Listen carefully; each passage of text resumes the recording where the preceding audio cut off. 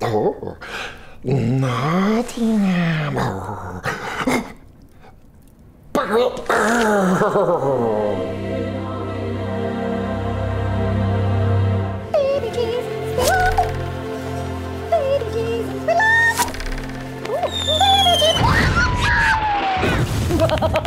Nottingham, this place has got more castles than you could shake a stick at. Tales of damsels, knights, and our infamous hero, Robin! Oh.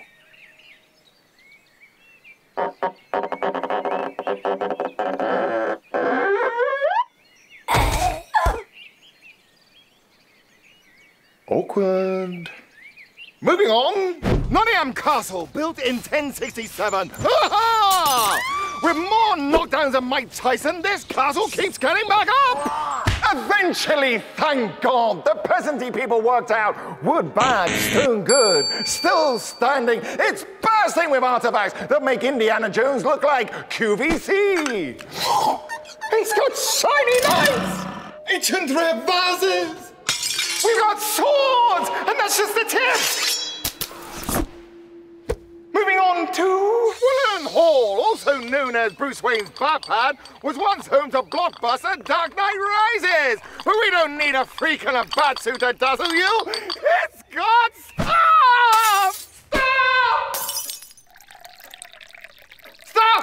Stuffed animals! Think that's creepy? Then get yourself to Galleries of Justice. With over 500 years of criminal history, torture and debauchery, it's a guaranteed ticket to Spooksville, or call me guilty. With hours of history and dark adventure, it's a great place to hang out. Can you dig it? Caves are the place for you. We got more caves here than a Batman convention. We're cavey crazy. With over 570 caves, you'll be lucky to see daylight if you visited Nottingham. Now, after all that, you'll probably want to quench your thirst at England's oldest pub, ye old trip to Jerusalem. Now, he may look 500 years old, but trust me, the beer's not. Now, I hope you've enjoyed our little tour, but now it's time for serious talky poos. Cheers!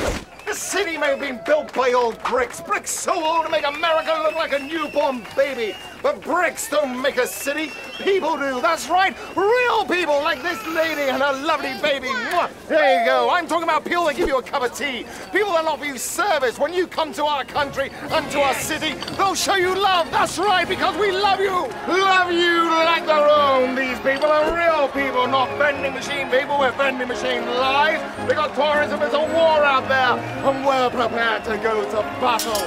That's right, we'll fight for your euro, your yen, your dollar, because our weapon is a duck, and we're not afraid to call you ducky, not because you're a farm animal, because it's a term of endearment. Then we'll shout it loud, and we'll shout it to the skies.